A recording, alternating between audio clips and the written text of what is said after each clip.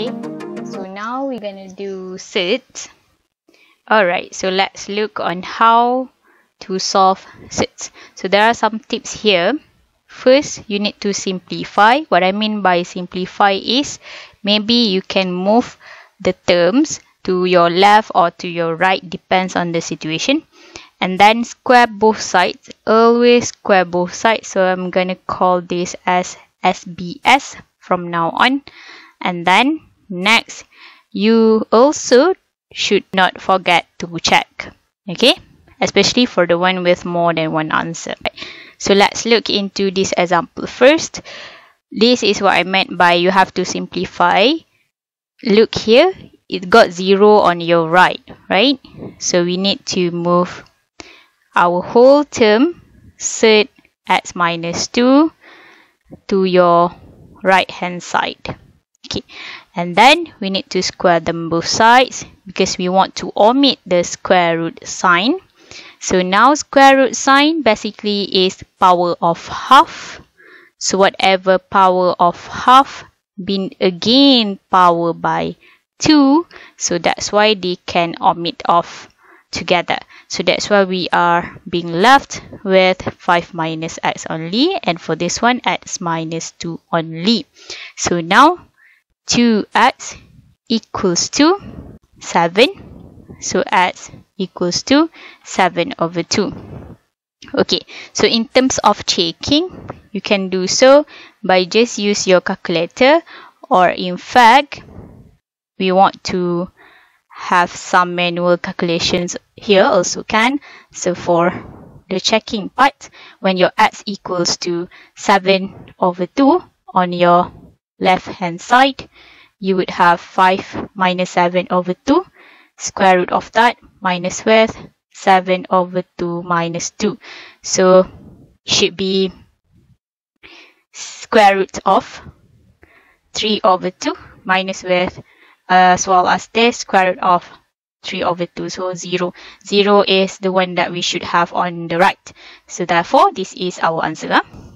Okay, how about next example? We have square root x plus 5 or surd x plus 5 minus 4x plus with 13. In order for us to simplify this, make sure to make surd alone at one side in order for it to be easier being solved later. So square both sides as usual. So you would have x plus 5 equals to 16 x squared minus with, okay, here there's a trick on how to spend quickly. In the middle here is actually the multiplication of these three terms here. So here we have 4x times by 13. That should be 52, and then times also with 2. So that's why you should have minus 104x plus with this one being squared up 16x squared, 13 squared up will be 169.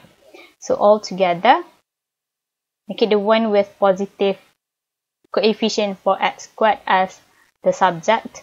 So 16x squared minus with 105x and then plus with 164 equals to 0. So solving this one, we would have 16x minus 41 together with x minus 4 equals to 0. So hence our x is 41 over 16 or 4. Okay, so in order for us to check, always check your answer whether to accept it or to reject it. When your x equals to 41 over 16, your left hand side is equals to, which is equals to 11 over 2, which at the same time is not equal to 0, where our 0 is on our right hand side. Okay, so this one reject. However, when x equals to 4, your left hand side should be 0, which at the same time equals to our right hand side. So therefore, our answer is 4 only. So under 41/16, we may write that as rejected, or therefore here at the end of the solution, we should conclude that our x is 4 only. Okay, so now let's look into our next example. We have 2 square roots here, but do not worry people, because we have square both sides techniques. Please stick to that, don't worry. So now we should have x plus 7 only on our left hand side. Meanwhile, for this one, we square this up. We treat this as one term, so square that up would be x minus 5. And then in the middle here, we should time these 3 terms together. So set x minus 5 times 2 times also 2 again. So it should be plus 4, but set x minus 5 plus with 4 also. Okay, so 4 set x minus 5, put that aside. We should have x plus 7 minus with x also, minus b plus. So plus with 5 minus with 4. Okay, so this one remained. That should be there. So equals to, this one finish off. So 12 minus with 4, that should be 8. Okay, again here we still have set, but then we can omit this 4 first, right? So everything divides by 4. We should have set x minus 5 equals to 2. Square them again. So we would have x minus 5 as well as 4 there. So x equal to 9. Okay. In case we want to check this, just to validate our answer, when x equals to 9, let's see what happened on your left hand side.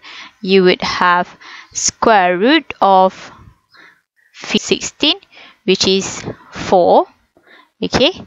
And then on your right hand side, we would have square root of 4 plus with 2, which eventually also will be becoming 4. So this one is equals with each other. So therefore our answer should be x equals to 9 here. Alright, next. What about this one? Okay, so we have 1, 2, 3. Okay, not even 2, it's 3 square roots or surds. But do not worry guys, we can eliminate this one and solving this by using square both sides. Okay, so because we would have 3 square roots anyway if we move this to your right or in any other way. So just remain like this. Okay, and then square them both sides. So for this one, we have 2x plus 1 alone. And then minus with, do not forget, multiply this together. 1, 2, 3 terms. So that should be 2 times with x in the bracket 2x plus 1 minus also with x. Okay, equals to x. It's not minus, it's plus, because minus being squared up. So plus x, x minus 3. Okay, for this one, if you wonder where did they came from, please remember the properties of surd. Whenever you have surd A times by surd B, it would produce something like this, being times up together and sharing the same roof. Okay, so now remain your term with the surd there. You would have 2 surd of 2x square plus x. Okay, please notice that I already moved this to the right because I want it to have positive coefficient, and then equals to 2x plus 1 plus x still, and then the whole thing here, I move it to the left. So that should be minus x plus 3. So this one being cancelled off together. This one bring along, which we still have 2x squared plus x. Okay, equals to 2x plus 4. And then we can actually reduce the coefficient here.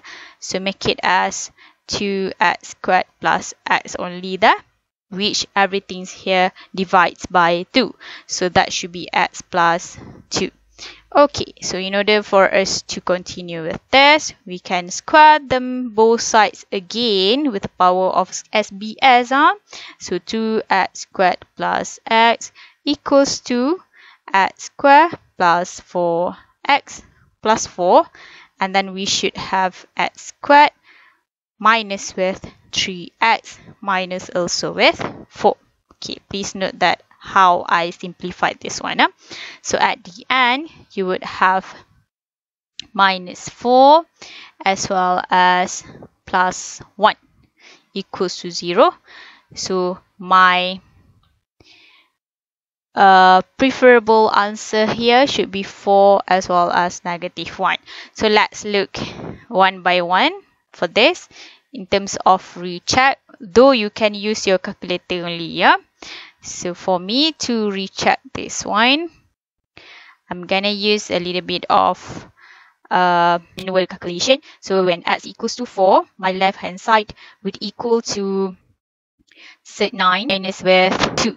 So which I have 1. But then on my right hand side, I would have of 1 anyway, which is also 1. So because they are the same, so I accept 4 as the answer.